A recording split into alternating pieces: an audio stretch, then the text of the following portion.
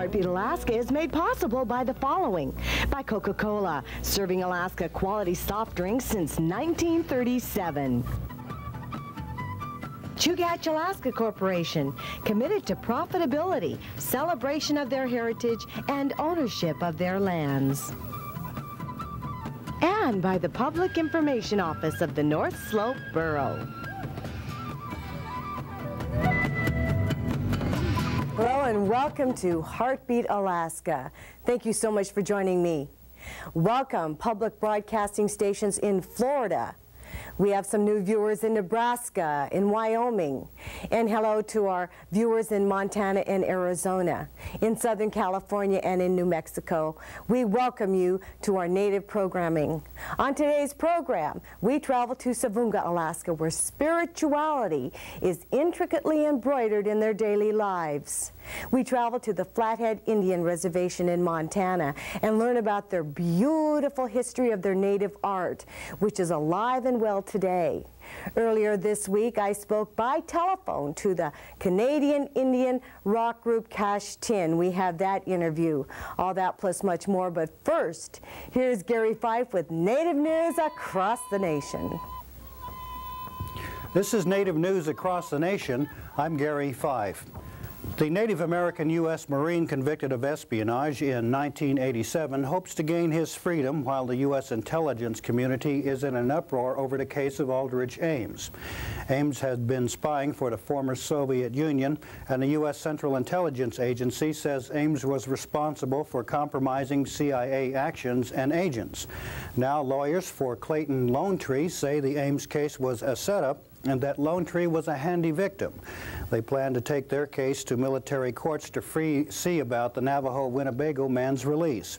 Lone Tree's been serving time in a federal penitentiary in Leavenworth, Kansas. The Bureau of Indian Affairs may escape more federal personnel reductions this year. Indian Country Today reports the Clinton administration has been trying to slim down the massive federal workforce, and so far the BIA has been ordered to cut 612 full-time positions. Assistant Secretary for Indian Affairs Ada Deer reports that the agency will not have to absorb any more cuts and that more business will be conducted down on the agency tribe level and not in Washington, D.C. The members of the Intertribal Bison Association are hoping to save the lives of thousands of bison, they hope. The group is proposing to capture and relocate as many of the buffalo as possible to keep them from being shot by ranchers as they wander out of the protection of Yellowstone National Park. Local livestock owners charge the wandering Tatanka spread brucellosis, a disease that causes domestic cattle to have stillborn calves. The Intertribal Bison Association says the relocated herds could provide food, help improve prairie conditions, and provide an important cultural link for many natives. Members of the Tlingit tribe in Klawock, Alaska have decided overwhelmingly to ban any more courts claiming to represent them without their permission. They voted this week after a self-appointed judge named Rudy James conducted a trial for two young Tlingits accused of beating and robbing a pizza delivery driver in Washington state. The two youths were banished to solitary confinement on islands off the coast of southeast Alaska, that is. The Klawock Cooperative Association is the federally recognized governing body for the village, and its membership voted 99-7 to prohibit any further such tribal courts. Native American advocates are angry about an Ohio museum's collection of human remains. Some, they say, belong to their ancestors. Their target is the Allen County Museum in Lima, Ohio. A leader of the American Indian Intertribal Association charges that the remains should have been given a proper burial and not put up for study. Over 30 natives and supporters from the region and Canada have conducted a protest for the third time. The museum's collection of human bones are on loan to Ohio State University, where archaeology students are studying them. And finally, many of us in the news media profession have always tried to interest young Native people in the news business, and now a group of Mashantucket Pequot children have taken matters into their own hands. The Children of the Nation newspaper is being published this summer as a project of the Tribal Summer Youth Reading Enrichment Program. Tribal reporters aged 9 through 12 devoted their time to reporting reservation news, photos, poetry, and artwork. The Pequot young people demonstrated their dedication to the news profession by hand-delivering their final press run of 75 newspapers. This is Native News Across the Nation. For Heartbeat Alaska, I'm Gary Fife.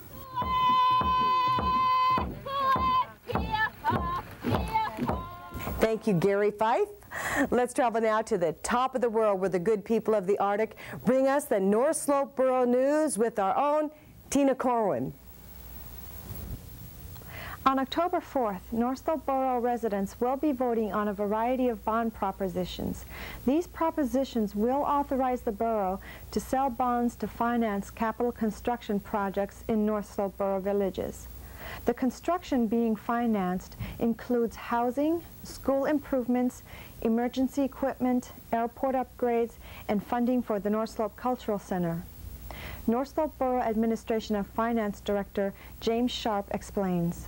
Basic criteria for developing the projects each year for presentation to the voters is that they meet the criteria of life, health, and safety for the North Slope Borough, as well as to support the importance of education. Selling bonds is like taking a loan out to finance current borough capital needs.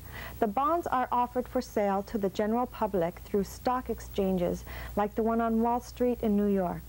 The borough then pays the bonds back with interest. Since the formation of the borough, bond sales have financed the construction of almost all new facilities and the services available to North Slope residents, from health clinics and schools to buses and medevac helicopters.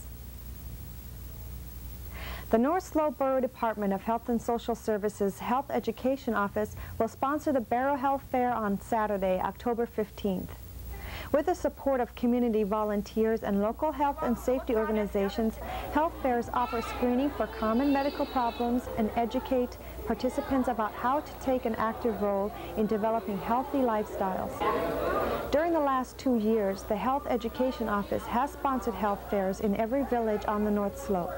According to Assistant Health Educator Edith Nashoalook, residents have responded by coming in for blood pressure, vision, dental, and other types of screening, including confidential HIV/AIDS testing. I believe the most important health issue at the moment is HIV/AIDS, and people are starting to take notice and to also get tested, and that's great. That means that's a healthy sign of a community of residents taking that choice. According to the Health Education Office, health fairs stimulate and reinforce healthy behaviors, bring health providers and clients together, educate the public, offer some direct health services such as immunization and special testing, and detect unsuspected diseases in the community. Health fairs are a good opportunity to learn about some things that you can prevent in your health, in your body.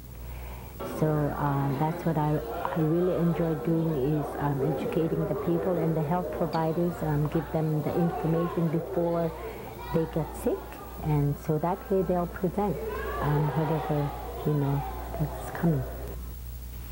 A graduate student from the Chinese Academy of Sciences is beginning a new research project on the eyes of bowhead whales, ring seals, and caribou, with support from the North Slope Borough. Representatives of the Academy's Institute of Oceanology visited Borough last week to work with the Borough Wildlife Management Department and collect specimens, which were donated by subsistence hunters. Alaska's North Slope is the site of China's first venture in Arctic science.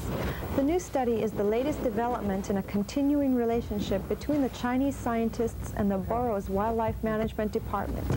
Scientific exchanges on bowheads have resulted in a more positive view of the Alaska Eskimo Whaling Commission's position for subsistence whaling by the Chinese representative to the International Whaling Commission. Barrow school children on September 16 placed a marker and flowers on the final resting place of a young girl whose body was exposed by the erosion of the Ukupsi Bluff in Barrow this summer. The Ipaluk Elementary School students were particularly interested in the girl because the discovery of her remains coincided with an archaeology unit they were studying this fall. In class, they talked about her life and made a card that was buried with her body. Rare artifacts were found with the girl's remains, and these are now being conserved in Barrow. The remains were laid to rest in the new Barrow Cemetery in August, next to the famous frozen family found in the same area in 1983. The girl is estimated to have lived between 200 and 500 years ago. For Heartbeat Alaska and the North Slope Borough, I'm Tina Corwin. Kuyanakbak. As I listen to the people of Alaska, they're all telling me the same things. We value work. We want opportunities not only for now, but for our kids too. We value education, but we want the schools to have some discipline and teach more vocational skills and trades. We have to stop crime and stop it now. The Alaskan people used to believe that the ultimate opportunity and quality of life was here. It can be again, and this is my goal.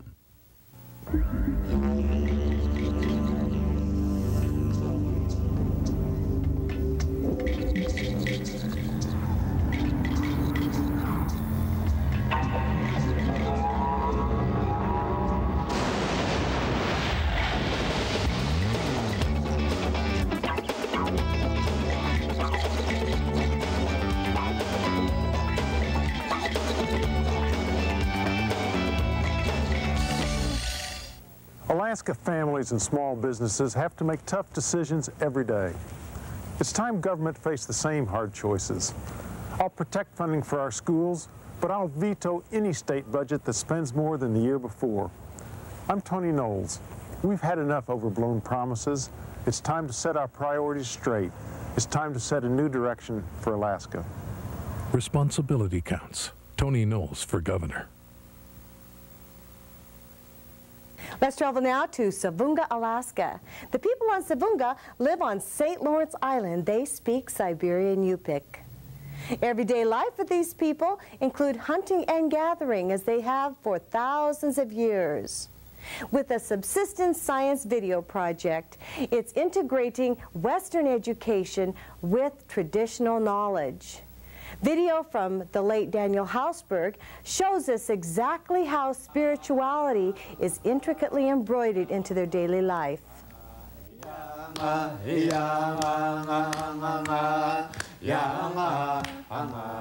In Savoonga, Alaska, all too often, the Western ways are seen as working against and subverting local control of resources and threatening the traditional native ways. Yet the elders acknowledge the need to be able to live in both worlds, to retain their own ways while learning from this other culture.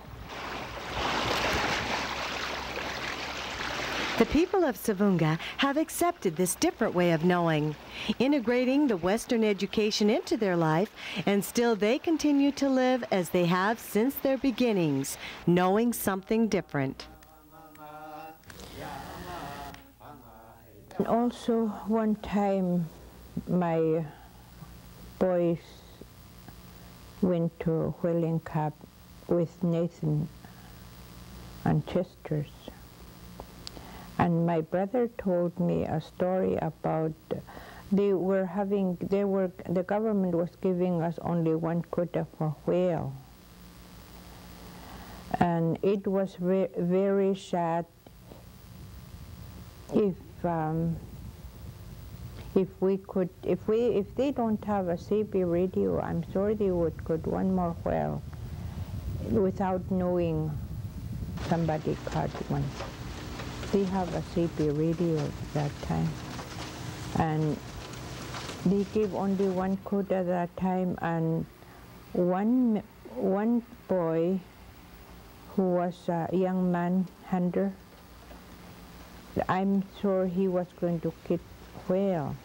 He said, next, watch it, you can, if the whale come up, you can strike it. You can throw your harpoon in. Okay, there, get ready. And he was getting ready, and said, we're going to get whale, we're going to tell other boats that we're getting whale. When he turned on his radio, everybody was still hollering, Nelson's boat caught a whale. And that boat captain, the young man, he said, oh, don't strike it. Somebody already caught one. With tears, the harpoon striker put down his harpoon on the boat, and then he touched the tail of the whale on the tail. I just figure it out with tears, because I'm sure it was like that, because we cry when we heard it, we cry for it. And then if the men are not obeying the law, they would get, I don't know how many whale, but they try to obey what government said, so they only caught one whale that time.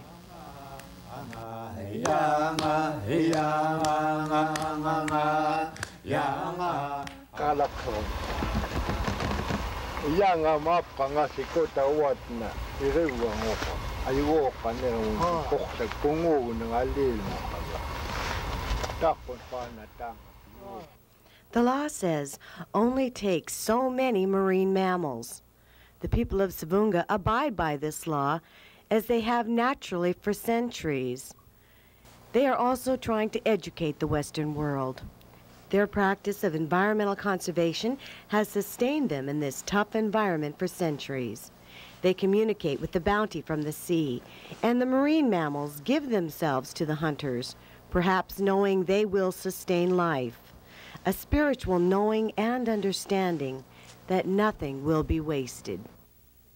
To put through on his harpoon on the whale. I'm sure he was giving his, he was just, the whale was giving his body like this, just like giving him where to strike. But he can. Somebody already caught one.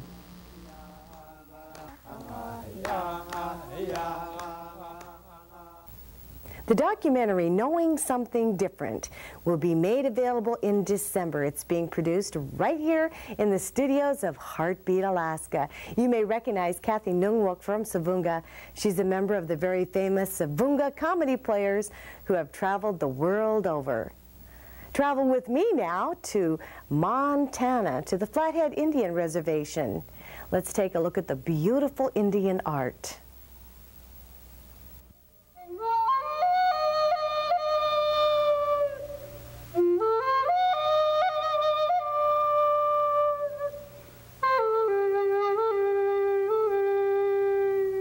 This is the home of the Salish and Kootenai tribes, the Flathead Reservation. It is located in the cultural area known as the Plateau region, a transitional zone between the northwest coast and the plains. In this mountainous wooded setting, the plentiful array of flowers and vines give rise to the unique designs incorporated in the people's art.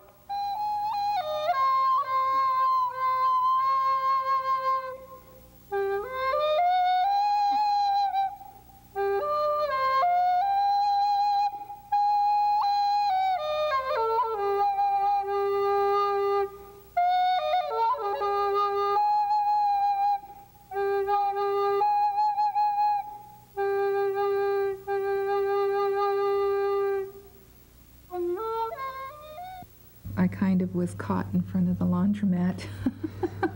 Someone wanted my advice, and my advice sounded so good they decided that I should do it. And I said, well, okay, because they were talking about a thistle, and it's a lot of fun trying to figure out how to bring something out in a design, especially if you create it from the bottom up, because they said they want a thistle design. And they showed me the thistle, And I pointed out when I was talking to them, just giving them advice, I said, you know, on the thistle you can see how on that particular one it's kind of fluffy. Virginia Brazil's dress cape shows a direct influence from the mountains. I took the buffalo design that Johnny Arley gave me for the front of my dress, and I put it on the bottom part of my youngest son Bradley's vest, and I put the mountains that I grew up with, the end of the Mission Mountains, Gray Wolf Peak, behind Big Medicine, the White Buffalo. Traditional art for Salish and Kootenai people exemplifies a fondness for floral designs, but individual expression is paramount. When I decide to do a special project for a family or for myself, I have to think about what kind of designs am I going to do. A long time ago when I was very young, I would see my grandmother and my aunts take white paper envelopes that were used and start drawing. I also just draw on pieces of paper, but of course I don't use envelopes very often.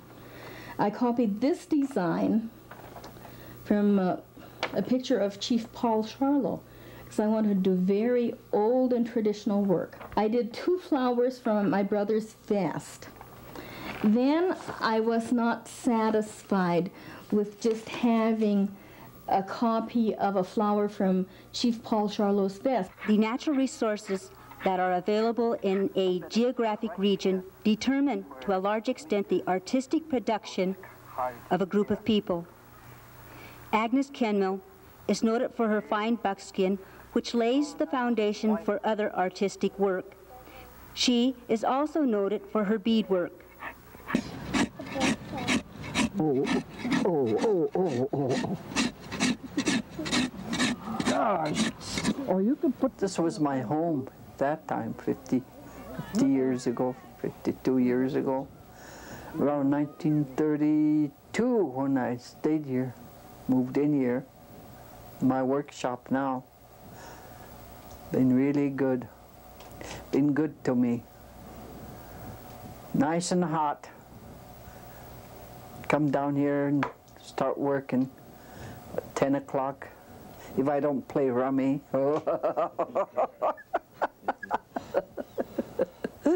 I'd like to thank the Salish Kootenai College for sharing their beautiful art forms with us, and we'll have an opportunity to do the same for them. And many other Indians across America will be able to take a look at our art.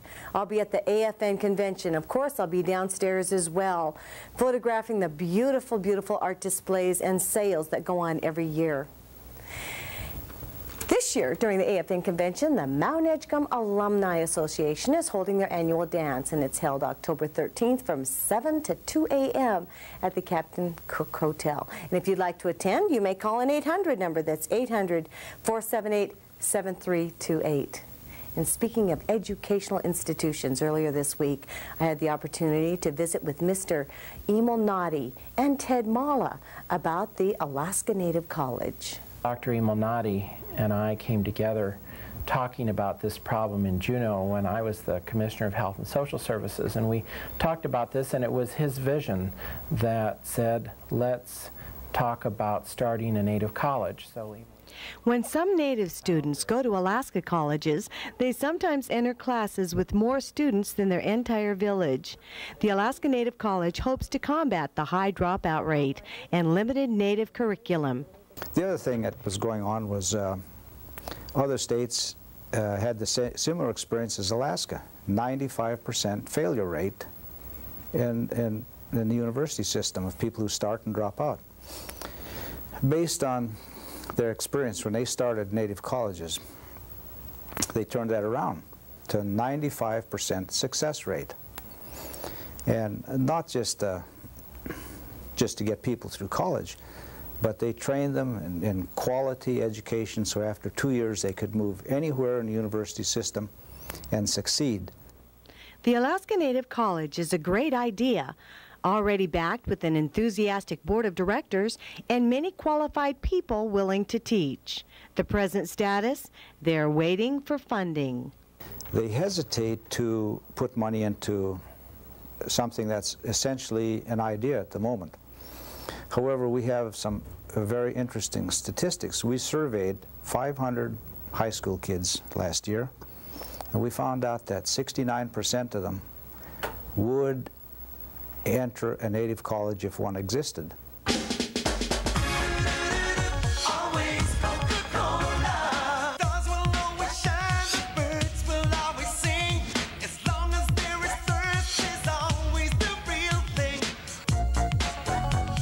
Celebrate the 127th anniversary of Alaska's oldest retail merchants, Alaska Commercial Company, at our 18 AC Value Centers. Customer service is our first priority.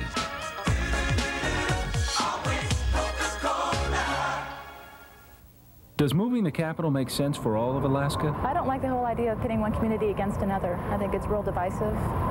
We did that with Subsistence. There's a moral cost when Alaskans deliberately destroy its third largest city. I don't see any reason why a few people sitting around in Wasilla deciding that they need some economic development should do it at the expense of their fellow Alaskans. I don't think anybody's going to benefit from the capital move. Vote against the capital move because it's a bill every Alaskan will pay.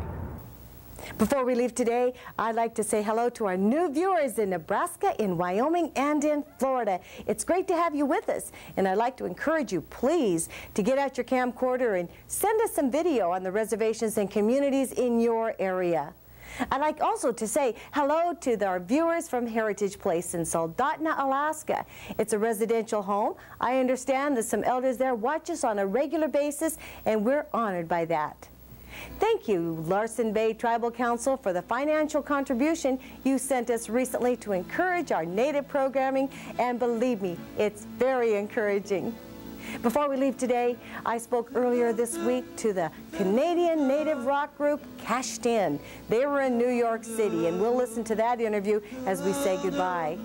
For Heartbeat Alaska, I'm Jeanie Greene. Thank you so much for joining us.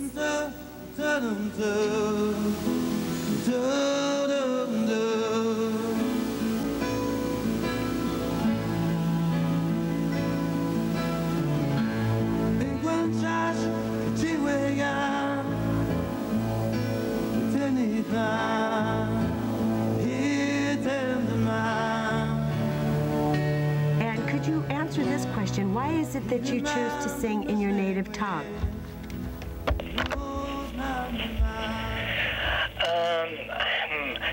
As we said, usually for us it wasn't a choice to do it in our own language, to do it in native language, to do it in Innu language. You know, it was just natural for us to do it in our own language because we feel more comfortable with our language. I would like to thanks to all people seeing the videos, you know, and because these people encourage us to continue to sing, you know, because people, people are listening to us, you know, and it's very great to have good fans over there in Alaska, you know, and it's amazing because we didn't know many people recognize us, recognize our music over there. I didn't know that.